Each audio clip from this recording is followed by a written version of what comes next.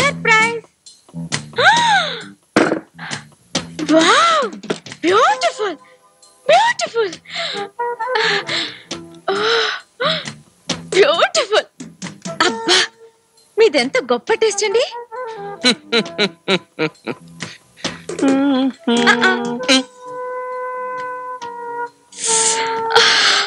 అబ్బా, ఎంత బాగుందో.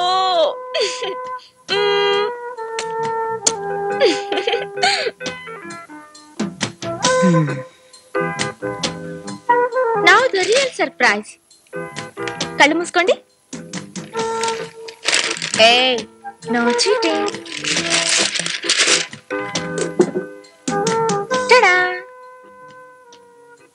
My God. మై గాడెస్ అనాలి. మొన్న మీరు నా కోసం వేసిన స్కెచ్ ఇది. స్టూడియోకి తీసుకెళ్లి చారెడు బొమ్మను బారెడు చేయించా. నా అంత సైజుకు బ్లోఅప్ చేయమన్నాను. ఫెంటాస్టిక్ కదూ. ఆకలండోయ్, మీరు బ్రహ్మచారి కదా అని అన్నీ తెచ్చాను. బిస్కెట్లు, కాఫీ, లంచ్.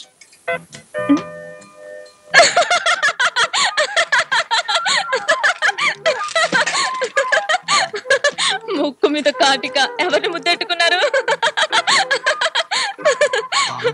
అయితే మంచం కింద దాచారనమాట లవర్ భామని. మంచమే లేదు, దాని కింద ఎక్కడా? అయితే పెరట్లో దాచుంటారు. హలో, అమ్మో, అక్కడంతా పాములు.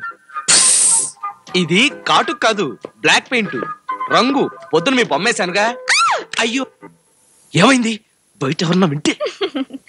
బ్రహ్మచారి కన్నెపిల్లని రేప్ చేస్తున్నాడు అనుకుంటారు. ఒకవేళ మనం మొగుడు పెళ్ళాలమే అనుకోండి, అప్పుడు అరిచినా రేపని అంటారా? మేడం, నేను మిస్సుని.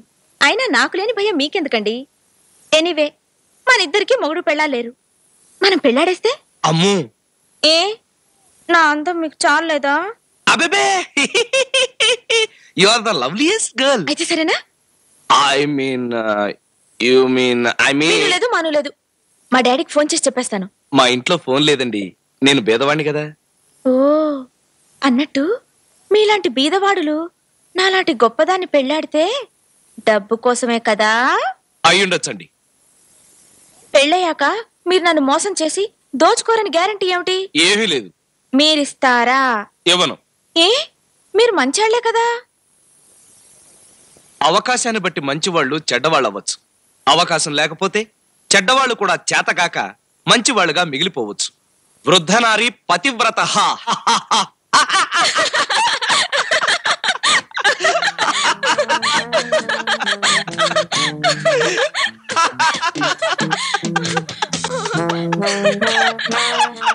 అయితే నేను మిమ్మల్ని పెళ్ళాడటం ప్రమాదం. చాలా. నేను తాడులా కనిపించే త్రాచుపాముని. అయితే మనకు పెళ్ళొద్దు.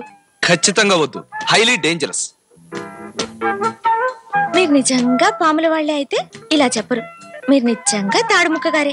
అందుకే I like you, I love you.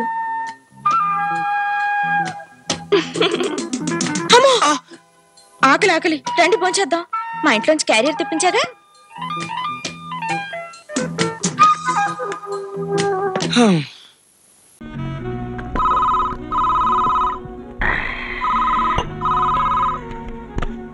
అలా అలా VP శ్రీనివాసరావు స్పీకింగ్. అబ్బా, ఫోన్ చేసి మాట్లాడరేంటయ్యా? సరే, మీ ఫోను మీ ఇష్టం. అలా అలా అలా. నా పేరు దుర్గా ప్రసన్నాంబ.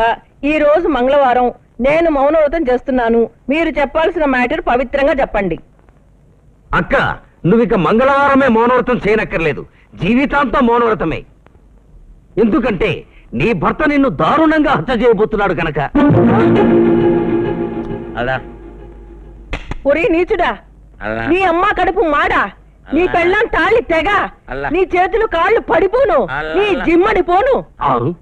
ఇదెవరో పెద్ద జంబలహట్లా ఉంది. పిచ్చ తిట్టుడు తిడుతోంది. ఇటువు. అక్క, ఆవేశపడకు. మేము నీ శ్రేయోభిలాషులం. మీ ఆయన నిన్ను దారుణంగా హత్య చేయబోతున్నాడు, జాగ్రత్త పడు. అలా పేరుకు మాత్రం మొగుడే గాని ఇంట్లో ఒక్క పని కూడా చేయడని సాధించేదానివిగా. ఇప్పుడు చూడు చూడు, ఇంట్లో ఉన్న కత్తెరల్ని, కత్తుల్ని, కత్తిపీటల్ని, ఆఖరికి బ్లేడ్లను కూడా బాగా సానబెట్టించుకొచ్చాను. చాలా మంచి పని చేశారండి. ఇక ఈ కత్తితో కూరగాయలనే కాదు, తలకాయలను కోసిన క్షణంలో దిగిపోతాయి తెలుసా. వీటన్నిటినీ ఓ ఘనకార్యం కోసం వాడబోతున్నాను. ఆ ఘనకార్యం ఏమిటో నాకు తెలుసులేండి. తెలుసా? నీకెలా తెలుసు? నేను చెప్పందే. మీ భార్యనండి. మీ మనసు ఏమిటో నాకు తెలీదు. రాత్రులేమిటి తెగ కలవరిస్తున్నారు? స్టెల్లా ఎవరు? స్టెల్లానా? నాకేం తెలుసు? మీ ఆఫీస్ లో స్టెనో కదూ? నిజమే, మా స్టెనో పేరు స్టెల్లానే. మంచి పిల్ల అనుకుంటాను. పాపం భర్త వదిలేశాడు. మళ్ళీ పెళ్లి చేసుకోమని చెప్పపోయారా? నేను అదే సలహా ఇచ్చాను. ఓహో, సలహా కూడా ఇచ్చారన్నమాట. కానీ భర్త వదిలేసిందని ఎవడు పెళ్లి చేసుకుంటాడు? నిజమేలేండి. కాకపోతే జాలిగుండె గలవాళ్ళు ఎవరైనా. జాలిగుండె కాదు, మొదటి భార్య చచ్చిన వాడు ఎవడైనా అయితే కరెక్ట్. ఓ 2 స్వీట్ పాన్ కట్టి. అలాగే సార్. ఎంత? 10 లక్షలు. ఏంటి పాన్ 10 లక్షల? పాను కాదురా, మీ ప్రాణాలు. చెప్పండి, మీ ప్రాణాల కాసు రాయాలా, సున్నం రాయాలా? ఎరా 24 గంటల్లో 10 లక్షలు ఇస్తానని చెప్పి వారం రోజులైంది. ఏదిరా డబ్బు? సార్, వారం రోజులుగా నేను కూడా మీకోసమే తిరుగుతున్నాను sir.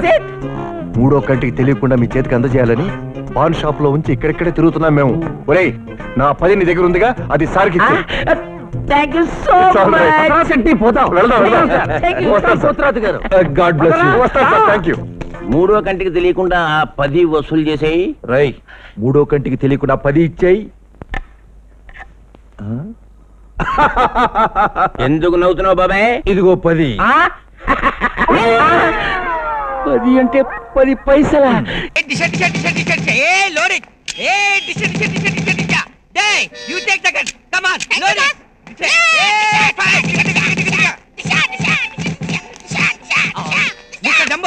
Give me that gun.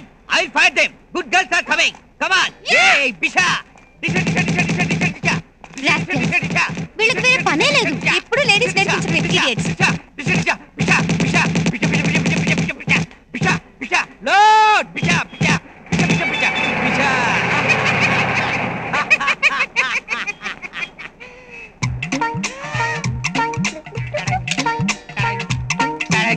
Take the gun. Yeah.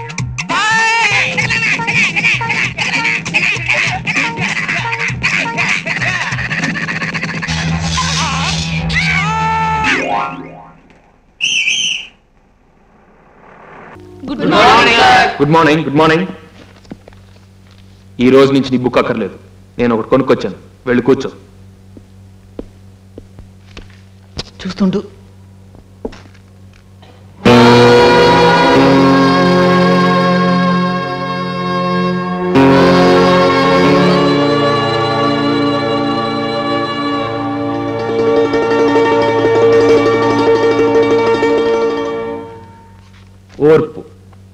ఓర్పు, సహనం అనేవి జీవితంలో ప్రతి మనిషికి ఉండాల్సిన లక్షణాలు. పిల్లలు అల్లరి చేసినప్పుడు తల్లిదండ్రులు చూపెట్టేది సహనం.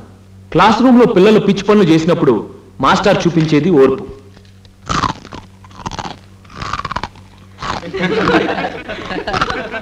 అంతేకాదు, అడ్డమైన గడ్డి తినే మడ్డి వెధవ తుక్కారాం లాంటి వాడిని ఇన్నేళ్లు చదివించిన వాళ్ళ తల్లిదండ్రులది మహా ఓర్పు.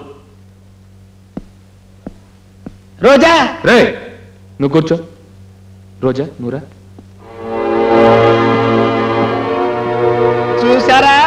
వెంకటేశ్వర్లు మేస్టారు పిలవటం, రోజా బయటికి వెళ్ళటం, ఒంటరిగా పాఠాలు నేర్చుకోవటం. ఇలా అయితే నేను ఎప్పుడో పాస్ అయ్యేవాడిని కదా కదా.